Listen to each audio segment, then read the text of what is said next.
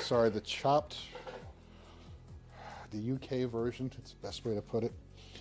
I want some fat in it because we're going to be adding butter to it as well.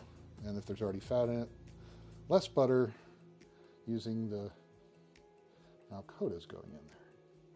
I made a path to see if they'd go in there. Yeah, both have been visiting. Cool. Okay. So actually, I need to buy a hamburger. This is very important. Keeps the meat from searing to the bottom. To be honest, I like the look of that piece.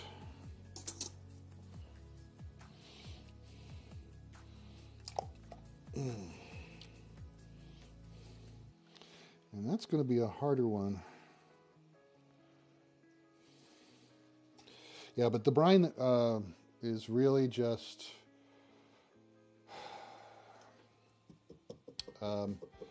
salt.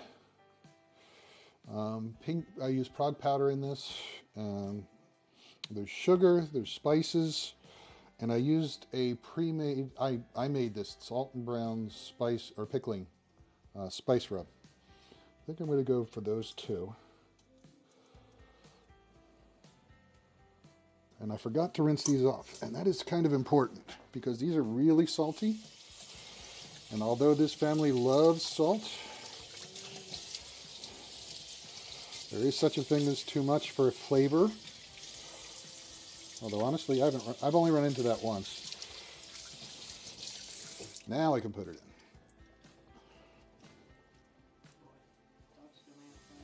Oui.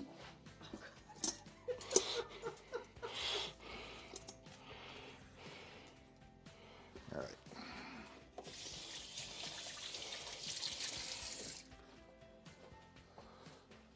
But yeah, it's very effective. I do love the recipes. It allows you to tinker with it, add new flavors to it. I've done it with brown sugar, cane sugar. You don't have to have sugar, but it certainly helps. But you see, you get to pick all these lovely pieces, and I'm not going to make all these tonight, even though you guys probably would like. Wonder if we can ship. No. But I have a vacuum seal bag, Food Saver, which is not the best. If you're buying one, there are better ones out there, but Food Saver works if you double up all the seams most of the time.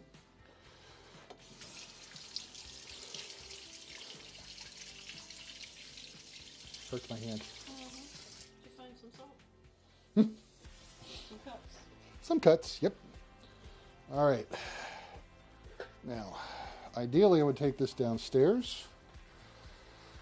But I think Lady Wayfair might hit me if I ask her to take it back down. Well, how empty is it? It's